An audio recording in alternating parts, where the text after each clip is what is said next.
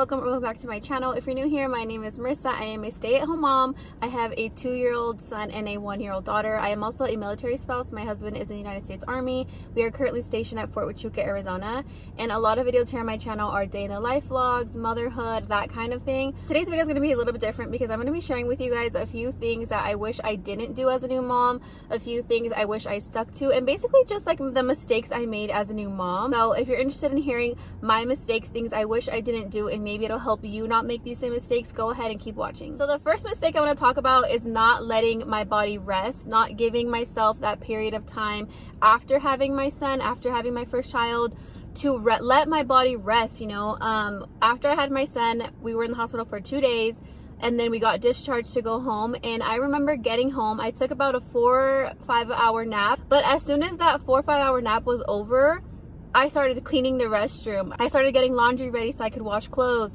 I was trying to figure out what I was gonna make for dinner. I was making a grocery list. Like, I felt like I was just gonna get back into my normal routine. And guys, I regret that so much because I did not let my body rest. I had this thing in my head where I needed to get home and just get things ready and, you know, try to get this routine started when I was really exhausted. Like, looking back, I can remember how exhausted I was, but you know, the kind of person I am, I'm always like, go, go, go. I always like to do things. And I remember my mother-in-law telling me, like, leave it alone, like, I'll do it. Like, and she helped a lot, guys. So I'm not saying this to say like, oh, she was there and she was helping. She was cooking, she was cleaning, she was helping a lot with my son, you know, feeding my husband as well. And she also helped like feeding my husband, making sure he was fed, making sure I was fed. But I felt like because she was our guest, like I needed to help her when, you know, she flew to North Carolina to help us, you know, become new parents. So I regret looking back at that moment where, you know, that first week and a half, I was like trying to get a routine, and like I just should have just let my body rest. So if you are a new mom or if you're pregnant, when you go home, let your body rest. If family members are there to help you, let them clean up, let them do the laundry, let them take care of you and your baby. The second mistake I made was worrying way too much about what my body looked like. I still had my mom pouch, that belly that looked like I was pregnant for about a month or so after giving birth to my son. It didn't really start to go down until after that first month. And I just remember like thinking like, oh my gosh, I'm not sexy anymore. I didn't want my husband to look at me. My husband did end up getting deployed 2 weeks after my son was born, so he wasn't really around too long. But I remember those first 2 weeks of me being home, I didn't want him to look at me, you know, even to change, you know, before becoming pregnant, I would change in front of him like nothing. I would shower with the door open and, you know, that kind of thing. But I remember after having my son, I didn't want him to like be in the same room as me when I was changing. And I remember trying to figure out what to wear was really hard, and like I felt like nothing fit me properly, and it just was like an awkward stage for me where I just did not know what to wear and I just wasn't comfortable. And then so I remember sometimes I would cry or I would just feel really insecure, when who cares about that? Like, don't worry about what your body looks like after having a baby, because you just had a baby. Your body is still trying to go back to how it was. Your stomach is still trying to go down. You're still healing. The only thing that I should have worried about was just making sure that I was drinking enough water because I was breastfeeding, making sure I was eating, and just holding my son and just enjoying those moments, because the newborn stage goes by so fast. So the third mistake I made after becoming a new mom is not saying no. And what I mean by that is, after I had my son, 2 weeks after he was born, my husband got deployed. He had to go for an emergency deployment. So he left, and I had met this girl who her husband was also deployed. And so she had an 8-month-old daughter, I believe, or 9-month-old. And, you know, my son was a newborn. So she would text me here and there, like, hey, like, let's go to coffee, let's go out to the shop, stuff like that. And I just had a baby, you know, I wasn't even a month into motherhood. And so, like I said before, I was exhausted. But I felt like because her husband was deployed and my husband was deployed, you know, I felt like I had to be there for her, because she took it really hard. And so she would invite me to go places, and as much as I didn't want to go, I would be like, okay, like, let me get me and my son ready, and I'm gonna meet you here. And anytime I would meet her, first of all, she was always late whenever we had to meet at the coffee shop or the mall or wherever. And then she would complain the whole time. And so here I am, a new mom, my husband is deployed, and we were not prepared for this deployment. I'm learning how to be a new mom, I'm learning how to breastfeed, and I'm here trying to be a good friend to this girl because, you know, her husband is deployed, so I sympathize with her. But I needed to rest. I needed to rest. I needed to learn how to breastfeed better. I needed to learn my son. And so say no. If you don't want to go somewhere, if you don't want to do something, if you don't want to get ready, don't feel like you have to. If you just want to be home in your pajamas and just hang out with your new baby, that's all you need to do. Don't worry about, you know, trying to get back into this routine and, you know, I need to go out, I need to do this, I need to do that, because I felt that way. And so I just wish I would have just said, no, I don't want to go to coffee today. After like the 10th time of hanging out with her, I did start to say no, because I just felt like it was just draining my energy. So don't be afraid to say no. The fourth thing I want to talk about is letting other people influence the way I parent, the way I do things as a new mom, overly sharing things. So one of the mistakes that I did was I would always second guess myself, because I was a new mom. You know, I was like, is this right? Is this right? Am I doing this right? Am I doing this wrong? So, you know, I would text my mother-in-law, I would call my friend, I would call my cousin, I would call so many different people and get so many different opinions. So then I was like, okay, is this person right? Or should I do this? Or should I do that? So I just overly thought everything, like every little thing. I'm like, is he eating enough? What time should we wake up? What time should he go to sleep? Should I do this? Like I said, I just overly thought everything. I was an overthinker about everything. And so I wish I would have just chilled out and like learned on my own, you know, tried something myself. And then if it didn't work, like, okay, this doesn't work. But for every little thing, I was like texting everyone I knew and asking them their opinion and their advice. And you know, we all as moms, we parent differently, we have different views. Yeah, so I definitely regret oversharing everything that I was doing as a new mom and overthinking everything. Like, God created you to be a mom and he's gonna guide you. And if you need help from somebody, then go ahead and go to one person. You don't need to go to 10 people. The fifth thing that I want to talk about is not sleep training. I wish I would have stuck to sleep training. So when I first became a mom, even before I became a mom, when I was pregnant, I was like, okay, the baby will sleep with me for like a month, or we're just gonna go straight from the hospital and training him into his crib. And so I got really lazy. You know, I was breastfeeding. Breastfeeding is extremely exhausting. If you breastfeed, you know what I'm talking about. It's really a job. So I got lazy and I would just let my son sleep with me. And then when my husband got deployed, you know, for that comfort, I let my son sleep with me. But then about at like 3-4 months, I was like, okay, maybe we should try to really put him in his crib. But I just never stuck to it. You know, I'd put him in there sometimes for naps, and then I would let him sleep with me, and then I just didn't stick to it. And then I also, this goes into saying what I said before about letting people influence me. There were a few family members that were like, you don't need to sleep train, like there's no such thing as that. You know, back in my day, we didn't sleep train, and you know, we just let them stay up to however they want. And you know, I didn't pay attention to those sleep cues. I didn't know that babies have sleep cues, and that every certain hours they need to go to sleep, that they need to be up for this amount of time, and then they need to nap for this amount of time. And like as I get older, you know, their stretches of being awake are a little bit bigger, and then they need to sleep at this time. So I really wish I would have paid attention to that, because like my son's sleeping was terrible up until about now. He's gonna be 3 in December. His sleep has gotten much better. But we struggled the first 2 years of his life. It was really hard because he just was not a good sleeper.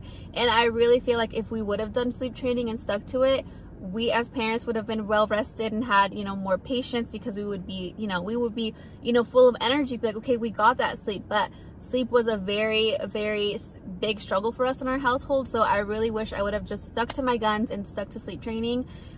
Because I feel like that would have made a huge difference in, you know, me being a better mom and my husband being a better father, because, you know, we were so sleep deprived. So I wish I would have stuck to sleep training. And if you're considering sleep training, I would definitely encourage you to go and research on YouTube, sleep training techniques. Look up, I know that there's one called Taking Care of Babies. You have to pay for that one, but I've heard so many good things about that one. So I would definitely look into it if you want to make sure that your baby's sleeping good, you're sleeping good, daddy's sleeping good, because you guys all need sleep to just be better. So that is one thing I recommend, is sleep training. The sixth thing that I want to talk about is breastfeeding. So if you're not a breastfeeding mom, you can just skip this part to the next one. But for all of my breastfeeding mamas, I wish I would have pumped. When my son was born, I had intended to pump as well, because I did hear a lot of good benefits from it. You can build up a supply by pumping. If you need to go somewhere, if you want to leave the baby with dad, they have a bottle the baby can, you know, drink their milk from the bottle. So I did start pumping after we got home from the hospital. I wish I would have started pumping at the hospital like they tell you to, but of course I didn't. I thought I knew what I was doing, and I thought I could just handle it on my own. We got home, pumping was super hard. I had no idea that you have to have the right flange size for your breast. You have to have, you know, there's just a lot that goes into pumping and breastfeeding. I'll probably make a separate video for that, but I wish I would have stuck to pumping because, you know, it just would have made my life easier, I feel like, if I would have just pumped as well. Because when my husband got home from deployment, when my son was about 6 months, I wanted to, like, I'm like, oh, I want to go get my nails done now. Oh, I want to go get my hair done, or, you know, just have that me time. I want to go get a coffee by myself. But because I didn't stick to pumping, you know, my son was just used to my breast. So if I went to the grocery store, I was like, okay, I have an hour, I need to hurry up and get home. If I want to get my nails done, okay, I have an hour, I need to hurry up and get home. Because, you know, there was a lot of times where I would try to go do things for myself, and, you know, he'd be asleep. My husband's like, yeah, I think you can go, like, you know, he should be fine. And then I get that phone call like, hey, are you almost home? He's screaming his head off, we need your boob. So I really wish I would have stuck to pumping, because I feel like it would have helped so much, not only for me, but, you know, for my husband to be able to bond more with our son. You know, he would have been able to feed him and stuff like that. So I really wish I would have stuck to pumping and not just exclusively from my breast. The 7th thing I want to talk about is documenting everything.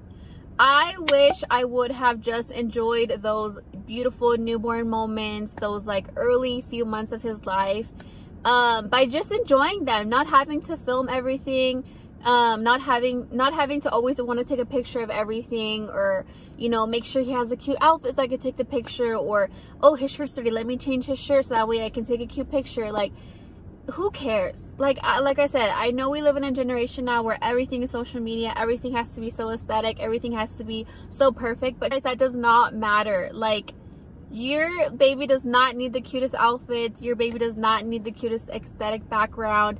Like, your baby is precious and wonderfully made, and so just nurture those moments where they have spit up on them, where they just threw up, where they pooped up their whole back. Like, it's okay. The next thing I want to talk about is comparing milestones. So I didn't really compare my child up until probably when they're supposed to walk.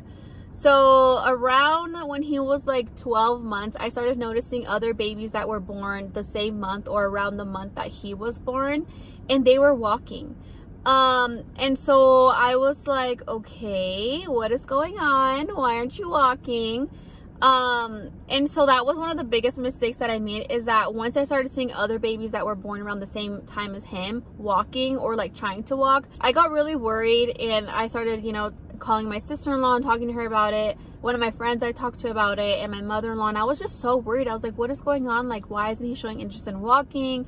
You know, why isn't he walking yet? Everybody else's child is walking. And so looking back, I wish I would have just not done that, because for one, I'm not giving my son the time that he needs to, you know, do things on his own, and I'm putting pressure on him, like, why aren't you walking yet? Like, what's going on? You know, I'm starting to put things into my own head. And so I really wish I didn't do that, because he did start walking.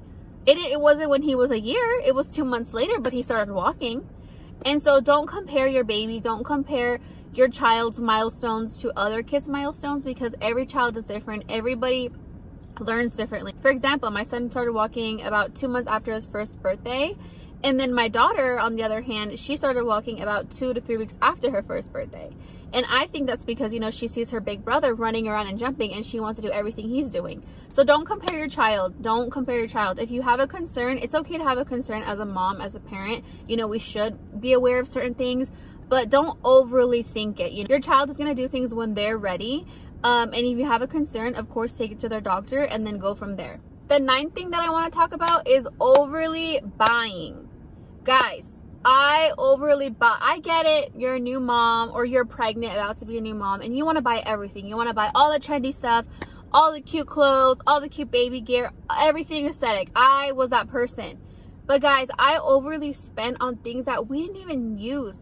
I would say about 50% of the things that I bought for my son, we didn't end up using. I either donated it because he outgrew it, it was too big for it. I gave it away to friends or family members because he was too big for it. We didn't get a chance to use those clothes, or he just didn't like certain toys that I got him, or pacifiers.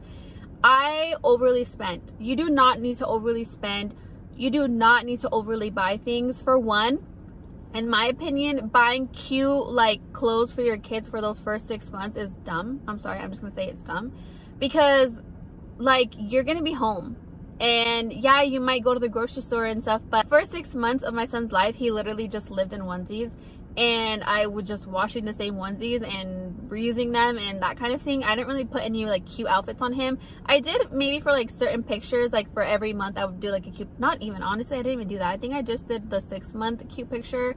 I mean, of course I took pictures of him every day, but I wasn't like dressing him up every single day to get those cute pictures. A lot of the pictures I have of his first 6 months were just like him being him, you know, with spit up on him. I have this one picture where he literally, as I was taking the picture, he like threw up, and I have that picture and I love it, and I think it's like so adorable, and I love him so much. So you do not need to overly spend and buy all these trendy things. Like, don't feel the pressure of, oh, I need this name brand and I need this name brand, because honestly you really don't. I mean, if you have the money and you want to do that, like, more power to you, but you do not need to do that. Like, your baby, all your baby wants is to be fed, to be hugged, to be kissed, to be changed, and to be loved, and that is the most important thing. So girl, do not feel like you need to go out there and spend like racks and racks and racks on all these like super expensive things for your baby, because your baby's not gonna care. Last thing I want to talk about is not doing enough research on medical things, so like vaccinations,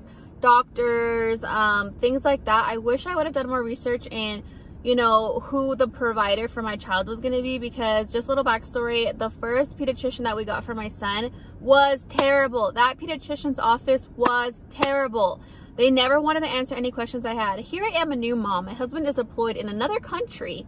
I don't really have access to talk to him, and I have all these questions on why do we need this vaccine, sleep schedules, feeding times, am I feeding him enough? Just, I had so many questions. And guys, this nurse at this doctor's office always had attitude. She never wanted to answer any of my questions.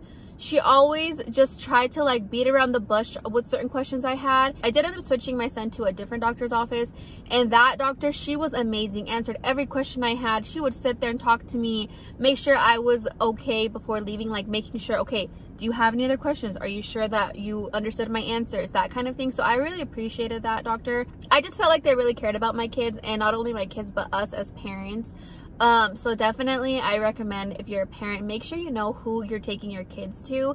And if you have questions, you are allowed to have those questions as a parent. No one should be not wanting to answer certain things, especially when it comes to like vaccinations and stuff. I'm not against vaccines, but you know, sometimes I do have concerns. Lastly, I want to say that I wish I would have prayed a lot more, because if you don't know, I am a Christian. I believe in God. I'm really big in my faith, and I wish that I would have talked to God more in the season of becoming a mom, because I felt like, you know, being a new mom, it's a lot, you guys, especially the newborn stage. You're trying to figure out your new body, you're trying to figure out your child. If you're breastfeeding, that's a whole other thing.